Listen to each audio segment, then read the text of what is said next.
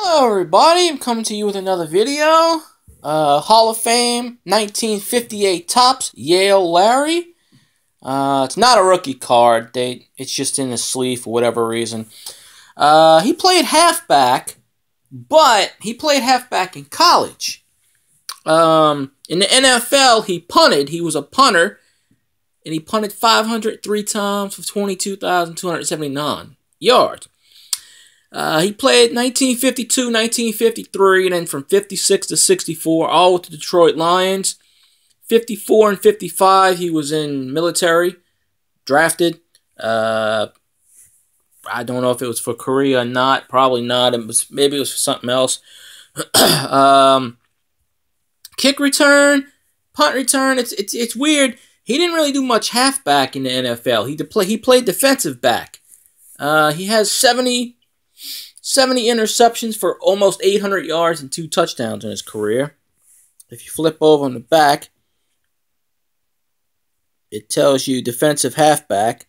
So I guess halfback means cornerback. So I don't know. They just put half, but it says halfback, defensive back. 19 interceptions. He finished with a lot. Look, go LSU. Which NL infielder was All-American at LSU? Well, I don't know that particular answer.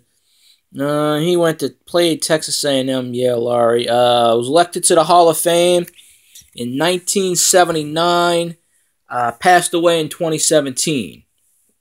So he was a punter and a defensive back, and he made the Hall of Fame with both of them.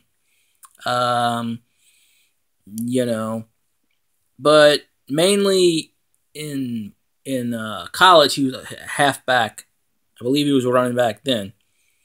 But this nice 1958 Topps card. And I'm always sorry about the light issue.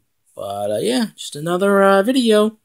So I appreciate all y'all. Like, comment, subscribe, share, all that good stuff. I appreciate every single person watching.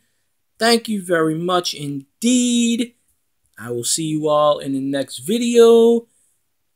Thank you.